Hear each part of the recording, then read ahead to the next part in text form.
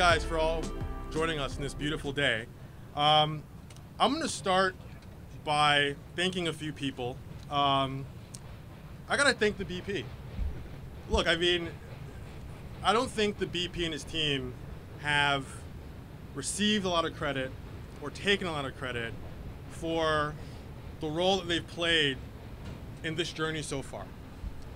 But suffice it to say, we would not be standing here right now without the BP's ongoing friendship and fidelity. And I'm extremely grateful. Thank you so much. Thank you, brother.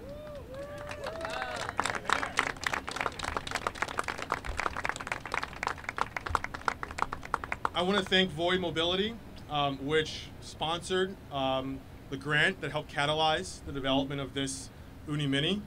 I want to thank Domino Park and Two Trees for hosting the Oonee Mini and hosting all of us.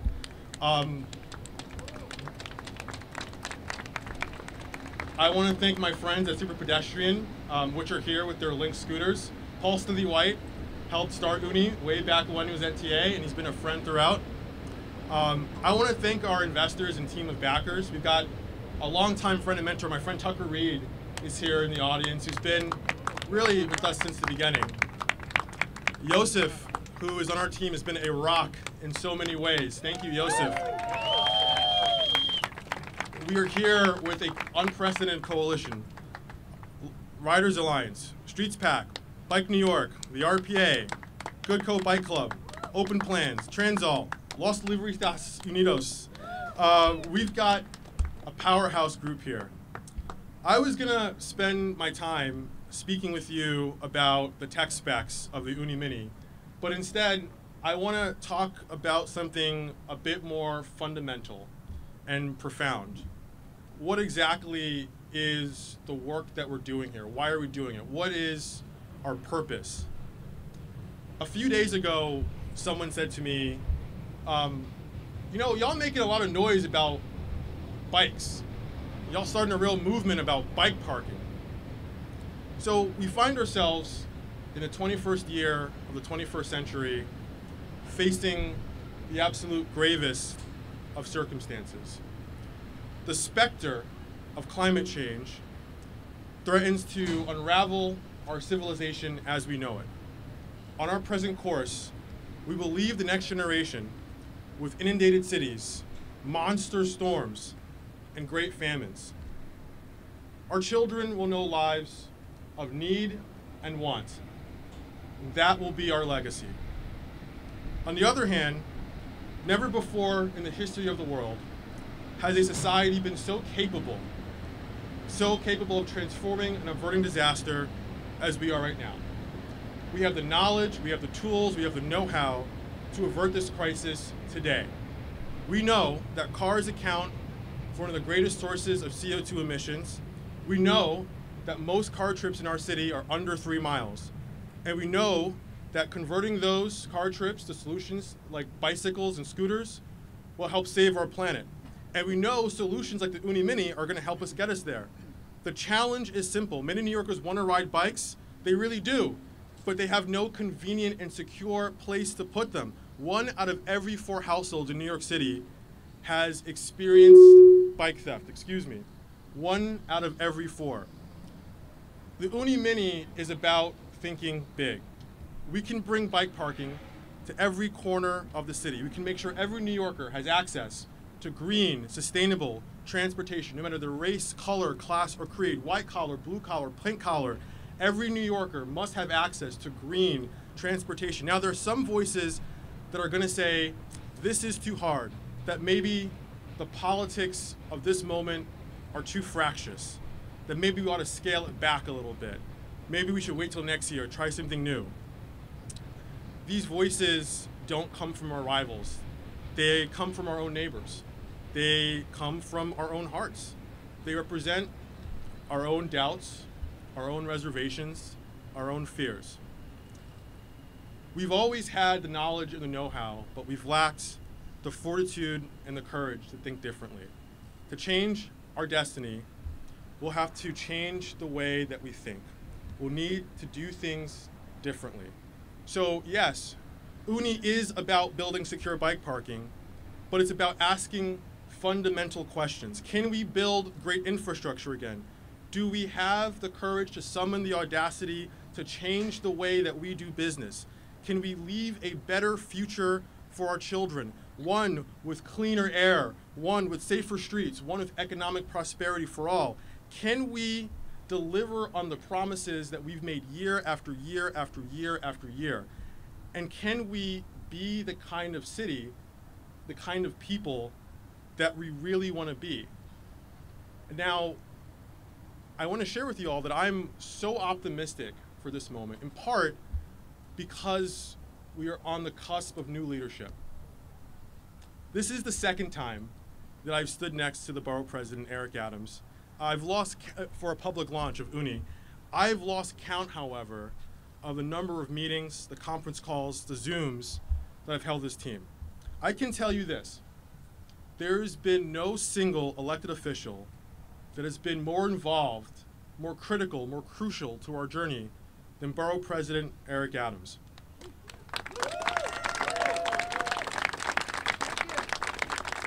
So he's been there for us in first down, on fourth down, and all the downs in between. We are so grateful. So please give it up for your BP, Eric Adams. Appreciate you so much, for this amazing display of how do we come together to solve real problems.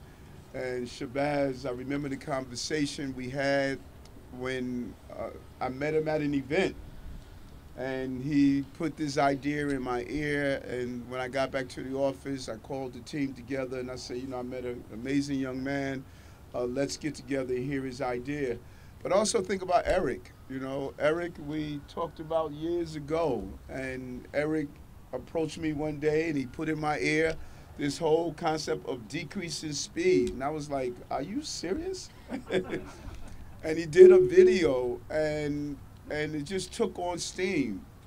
And so I say that to say, because a few days ago I sat down with a young man who had a different opinion about policing. And I sat down, and I really encourage people to see the video. It was a very healthy conversation that just took on, for whatever reason, it took on a life of his own, but it wasn't contentious.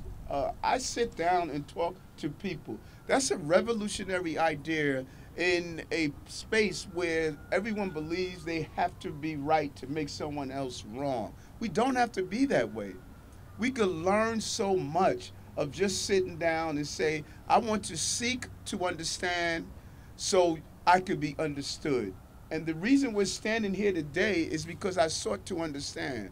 The reason we decrease speed limits in the city is because I sought to understand. The reason we're going to live together in our city is because we're going to seek to understand. And I don't care when people complain about me, call me names. In the long run, we are going to learn to live together. That's it. We're going to learn to live together. Folks better get used to this. That's what it's going to be about. And it's going to be painful sometimes. It's going to be painful. We're going to sit in a room with folks that we traditionally would rather not sit in the room. So it's going to be painful. We're in a growing moment. We're about to give birth to what it's like to be in a city as diverse as New York. So we're going to feel growing pain, but it's a great moment to feel growing pain because we come on the other side, we're going to be amazing people. And so to all the names that Shabazz mentioned, longtime allies, one of the most significant organizations that, I don't know if he mentioned or not, is Good Company Bike Club. Waking up the African American and other communities of colors, the experience. Why is that significant? Anyone that's part of the bike movement would tell you that when you try to do infrastructure bike lanes in communities of color, you get a lot of pushback because people are saying, you're coming and not talking to us when you're doing it. And so this has become the ambassador to those communities. If we want to change people, we have to get on the ground. You will never be a good shepherd if you don't hang out with the sheep. And this Good Company Bike Club, young African-American professionals that are really engaged in how do we bring people to the place? Don't meet people where you are. Meet people where they are and take them where they ought to be. If you meet people where you are, you will never be able to reach them and bring them to where you want them to be. Hercules, my staffer, rides all the time, part of the riding movement. Brian Lynch rides all the time, part of the riding movement. I'm on my bike all the time. So we don't just talk about it. We're like the hair club for men guy. You know, we are the clients of this movement. And so having a bike hub like this is crucial. I believe New York City is the hub of innovation. Let's get back there. Let's be unafraid to try something new. We become so stagnant as a city where we have a culture of can't and a culture of failure. What Shabazz went through just to do this was unbelievable. People started out saying no, no, no. We have a culture of no in this city. It's time to have a culture of yes, embrace failure that's healthy so that we can get to the place that we want to get to, because failure is part of that process. And so we're going to be a city of innovation, a city of ideas. No matter how crazy they may be, we will find a solution to those ideas. And we could also harness creativity and diversity. This city can tackle some of the most pressing problems by having that combination of creativity and diversity. And Oonee is a perfect example of a company that identified a problem and used innovative approach to solve this. This is an amazing small unit that's here, and this is how we're going to secure our bikes in the future. Access to secure bicycle parking is the #2 reason that people are afraid to have bikes and move throughout the city. And so we want to take away that barrier from those who want to utilize bikes.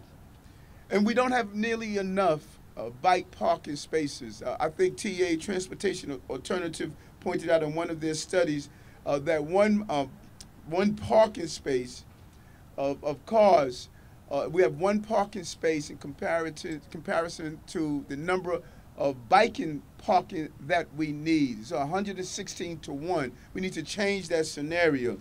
And people are also, as Shabazz mentioned, you're afraid that your bike is going to be stolen. 1 in 4 families and hard-earning income New Yorkers are dealing with losing a bike. It costs a lot, and we want to make sure that we can have secure parking in the city. And many of those at risk are those who are delivery men and women who use and utilize their bikes to deliver their food. It's their way of living.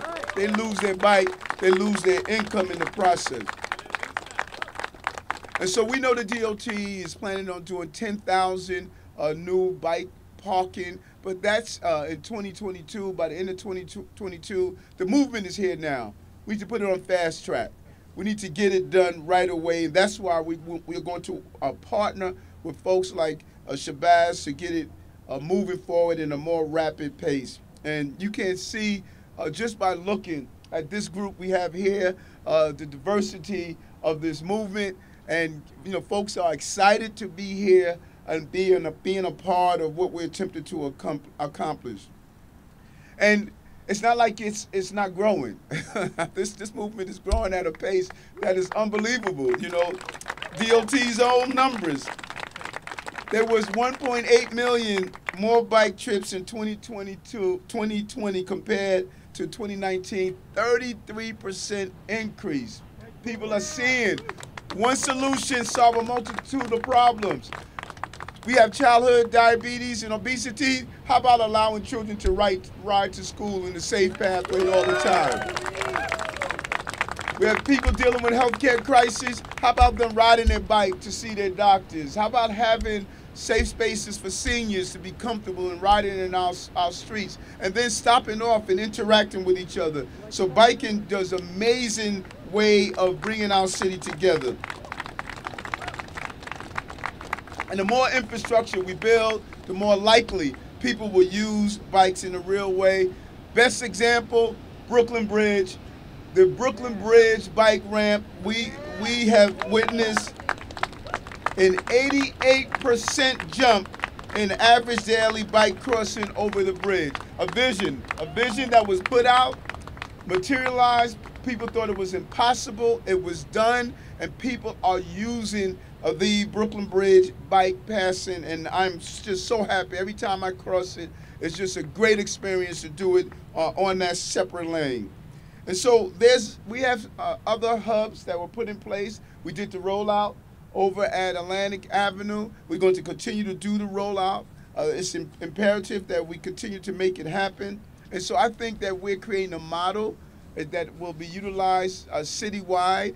And we must make sure we go into those non-traditional communities, East New York, South Jamaica, Queens, Jamaica Avenue subway station, Sumter Boulevard, Flatbush Avenue, Canarsie, Rockaway, those areas where it's transportational, the transportation is not there, the infrastructure is not there. We could use this, park your bikes off, get on the subway, the bus, building out that infrastructure instead of a disconnected infrastructure, a unified infrastructure. So I am just really happy to be here on many levels. Number one, as a platoon commander, this was my precinct.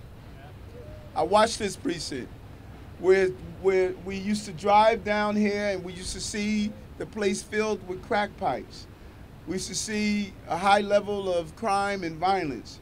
I remember a few years ago with Carolyn Maloney spending the night over in the park fighting to say we need a park in this community and putting $1 million in moving this initiative forward. I remember spending time here walking through the neighborhoods of watching this rich startup community that's coming here. It's a great place, folks. Don't let anybody kid you. This is a great, great, great borough and a great, great, great city. And just as 9/11 couldn't stop us, we got up 9/12. Darn it, COVID is not going to stop us. We're getting up again, and we're going to show this country how to lead cities in the right way. Thank you so much, and good job, Shabazz. So what's your... Okay. All right, we got 3 things left, y'all. We're going to do a mural unveil. We're going to take a group photo. We're going to park the first bike. JP is going to... We do a mural, like every IRT subway station has a mosaic. And we've done it for every pod that's ever open, and now we have the Mini. A little bit about JP. Our theme here today is honoring communities of color that are unrepresented in conversations like these. JP is a local artist from Brooklyn, grew up in Flatbush in the foster care system, turned to art as a form of coping when he was shuffled from home to home. He didn't have access to an art studio or teacher or even his own room, so he taught himself how to paint in a homeless shelter in a small corner. He didn't have access to college counseling, but he got himself into art school anyway. And when he couldn't afford to go, he started his own art business to sell art to his neighbors and his friends. So y'all need to check him out after this, but for now, give it up for JP, who's gonna unveil the Oonee Mini portrait. Good story, brother. Good story, man. He has a bigger earring than mine. First off, you know, this is all new to me. I don't usually speak in front of like large crowds like this, especially like not with cameras and the press and stuff, or the next mayor, you know.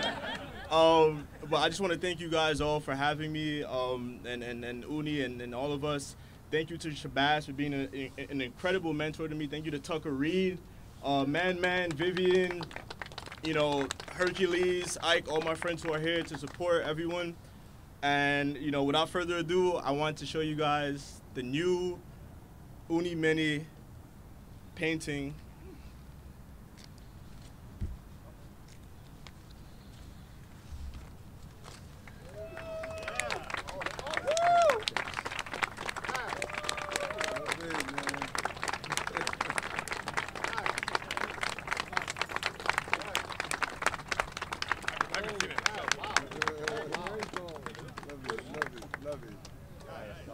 Thank you guys.